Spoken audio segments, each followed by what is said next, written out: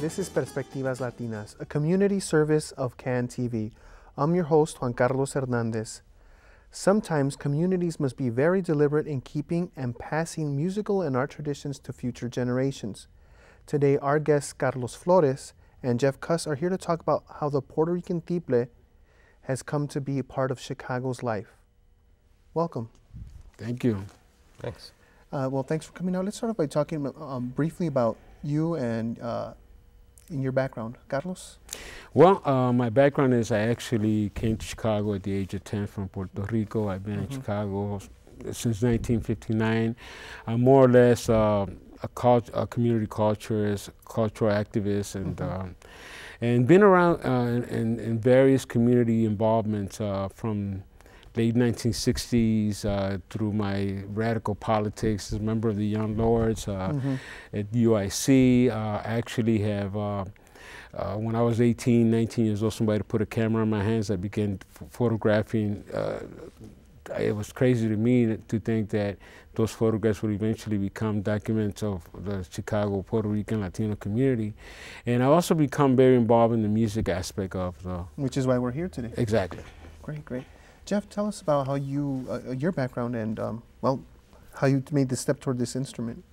Well, I'm a professional musician. I'm primarily a guitar player, and a few years ago I discovered the Quattro, which led me on a journey that acquainted me with William Compiano, the man who runs this instrument building workshop. So after playing a concert for him and finding out that he played this, that he ran this workshop here in Chicago, last summer I joined and built my own first instrument, the Puerto Rican Tiple, and just an amazing experience. Really? What made it amazing? On two levels. One is we're in a parking lot.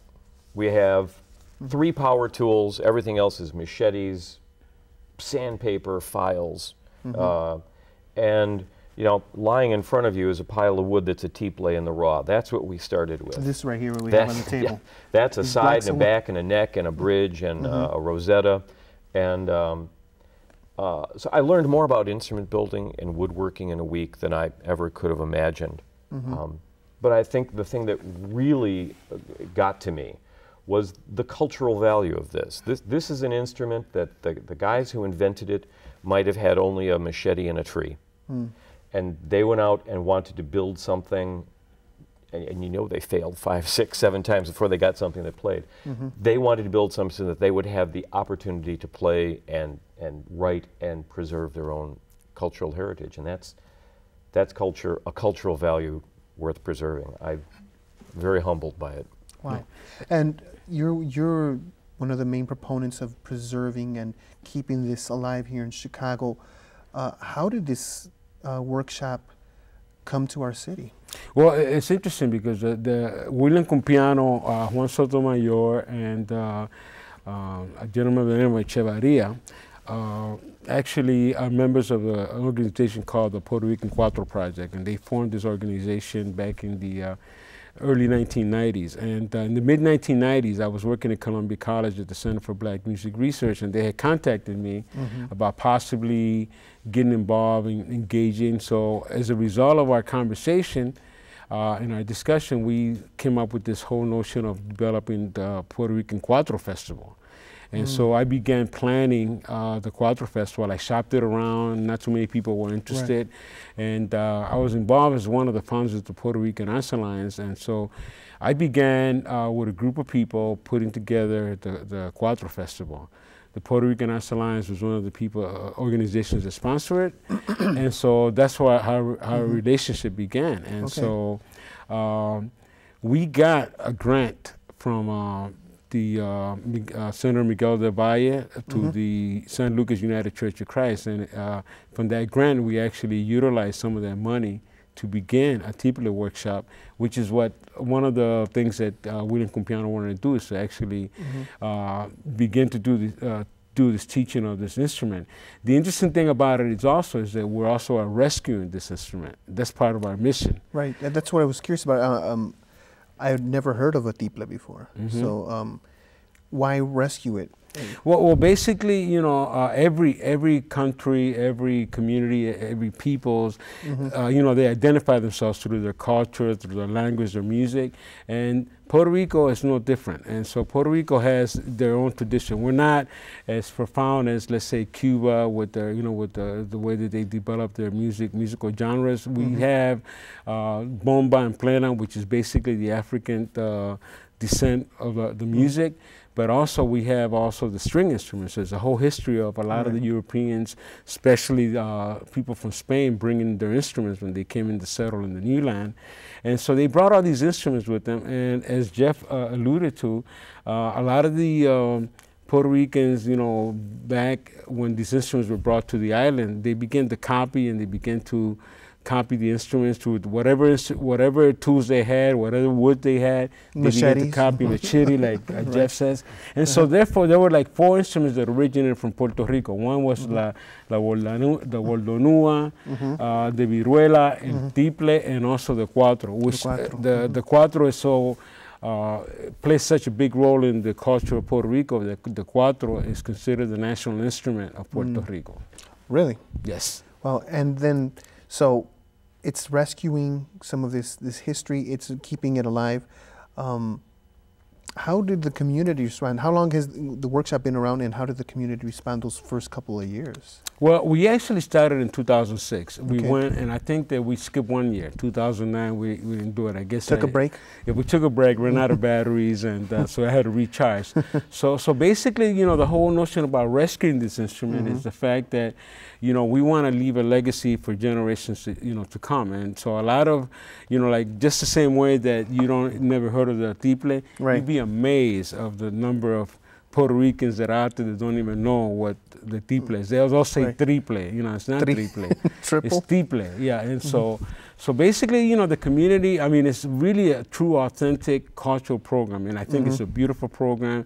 Unfortunately, it has gone under the radar. We have not gotten a lot of funding from our arts organization. We have and have not applied. We have gotten some grants from the Illinois Art Council, but not too much. A lot of the funding to pay for this project comes from doing fundraisers and raising money through San Lucas United Church of Christ. Wow, great. So why don't we hear a piece right now, please, and then we'll talk about how the actual construction of the tiple works. And well, it's essentially the mandolin of the Puerto Rican folk orchestra. So it's the small, high-pitched instrument, and if you were in a local band, you would be playing the melody like Maritza.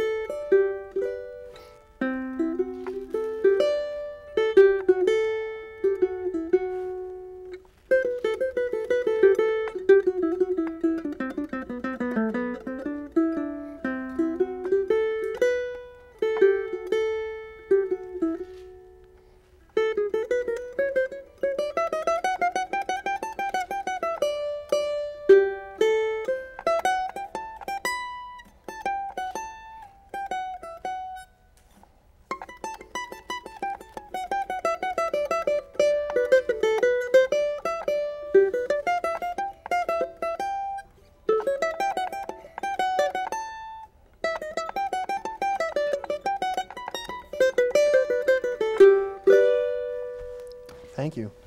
That's quite beautiful. So, how did he told us how the workshop originated and some of the funding he's gotten? How you made this instrument yourself? Yes. How did you come across the tiple workshop? Tell us about that, the day you found out about it, and what you learned during it. And we'll definitely talk about the actual construction as well. Well, I had played a concert on the Quattro for Maestro Cumpiano in Northampton and Holyoke, Massachusetts, actually. And I got to spend a couple of days with he and his wife, and that was when he told me that he did this project, and I immediately contacted Carlos. That's when our relationship began, and signed up for it. And you know, like I say, what you're looking at right here, I'll help you out. there's your bridge. The little bit that you have in your hand right there eventually gets bent and becomes this rosetta. Oh, okay. A little hole is drilled there. This is the neck. So when I say we carved it out of with a machete, I'm not kidding. But the fret lines started out, he pre-measures those because that would be a precision tool. But there's your neck.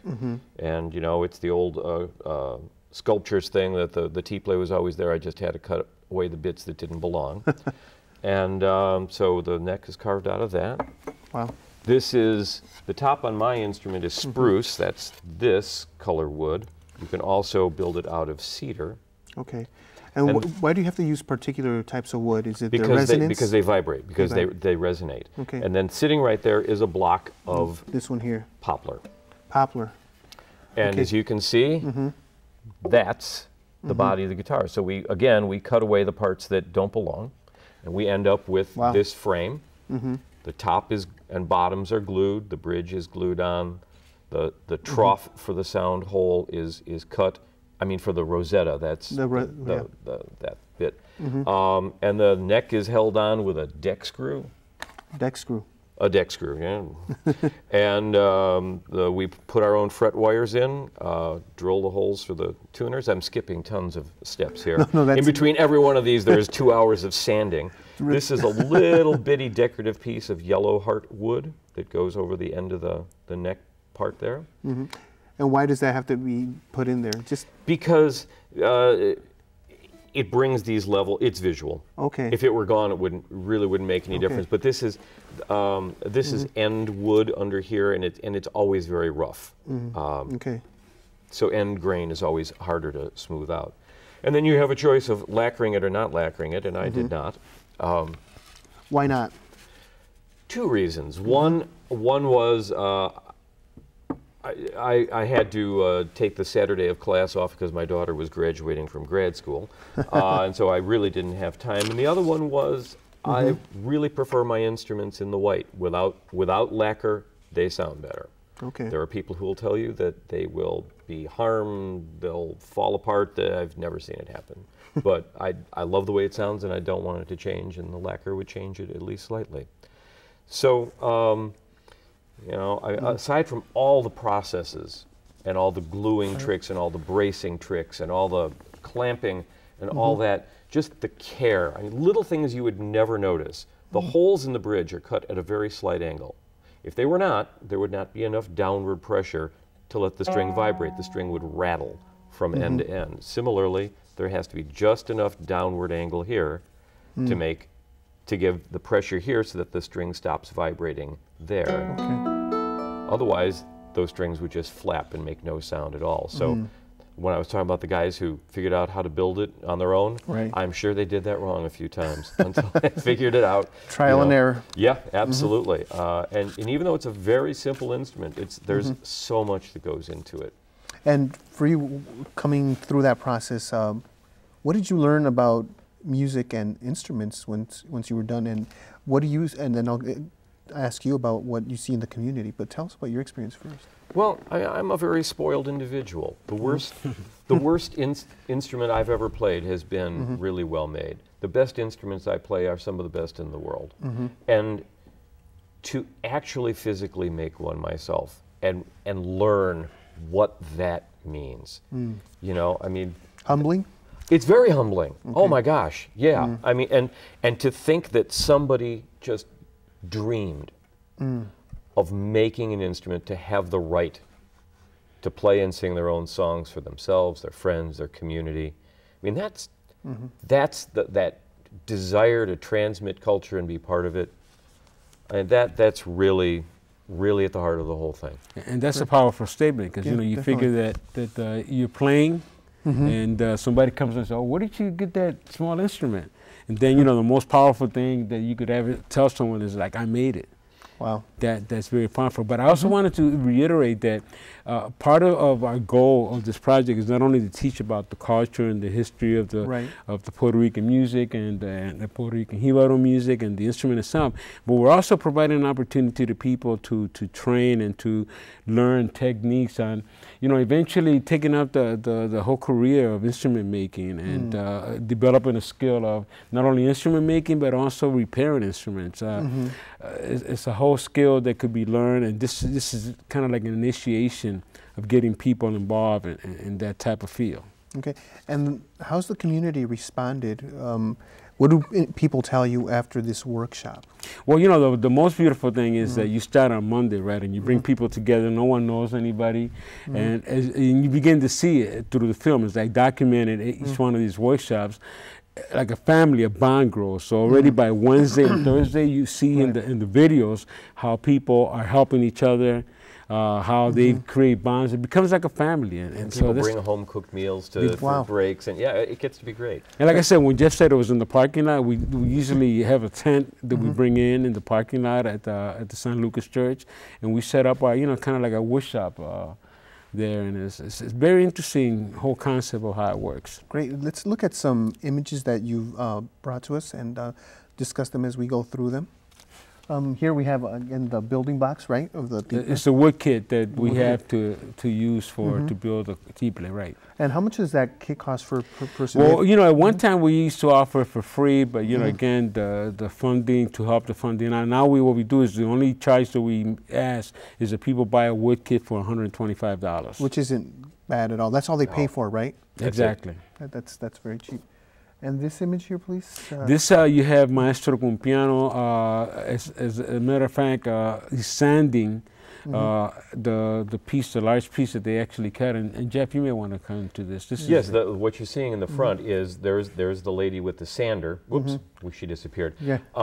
But she's smoothing the inside edges of the body after it's been cut out. And here we're planing the neck.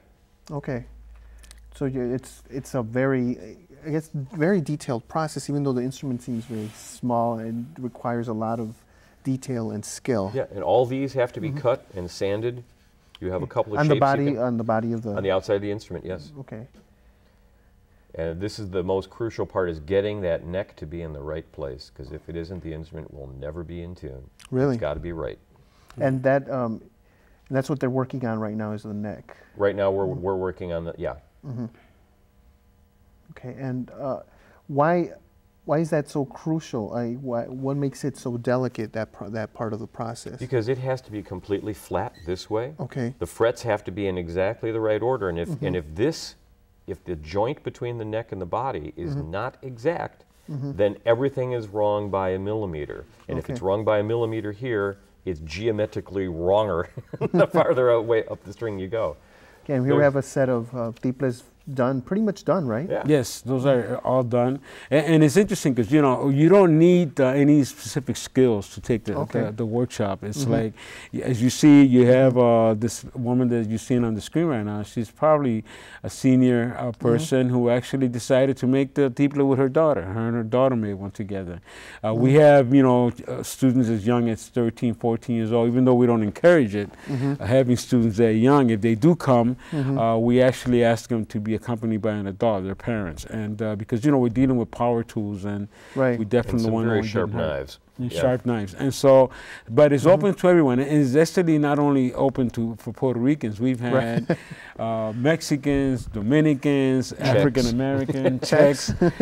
So it's basically open from anyone who has any respect for the culture, and we actually try to get people also who are not only in the music but also into educating others. So we're hoping that once they learn this, that they could actually spread the word out. Okay, so just for our audience again, the cost is for this whole kit here that we have on the table. Essentially, well, it's some parts missing, but that costs how much again? $125, and then the instructions are free and the tools are free. The tools are free and the instructions are free, and any assistance from the maestros, that's free as well. You're not It's a class. Wow, it's a class that he teaches. It's all free.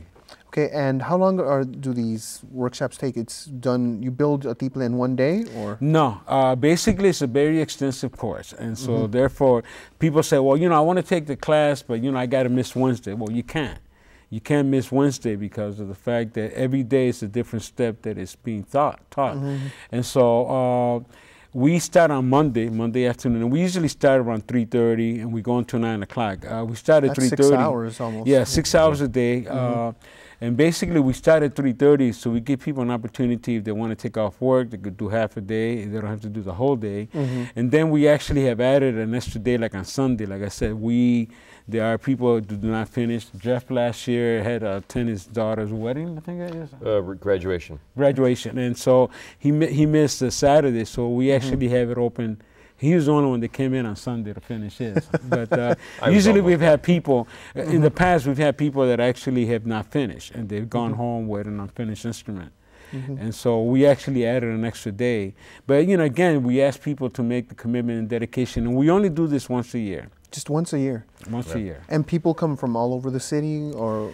This year we've had people, there's a young man that's already inquiring about doing it. He's getting ready to go to the Army on Monday, and the day after. Oh, the really? Construction. Yeah, he wants to do it because his dad, he's a guitar player. He's already inquiring about doing it. So he's, I'm saying to him, well, you're going to be going to the Army on Monday, the day after we finish. What do you think about it? He says, no, I want to do it. And so, really, right, he wants to build his instrument, and he's also a guitar player and a string player. Excellent. So part of it is, conserving the tradition of instrument building and reminding people of the history of Puerto Rico and the rich contribution it's made to the world of music. Are there any plans for a tiple concert or a tiple orchestra? Or?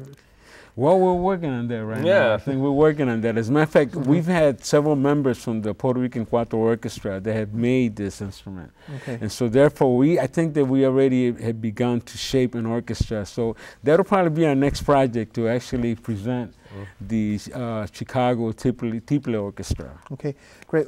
We're approaching the end of the show, and I really want to thank you so much for coming out and informing me and our audience about this wonderful instrument and what you're doing to keep it alive in our city. Thank you so much for that. Thank you for having us. Let's end the show on by hearing another piece here, please. Okay. You might know this one.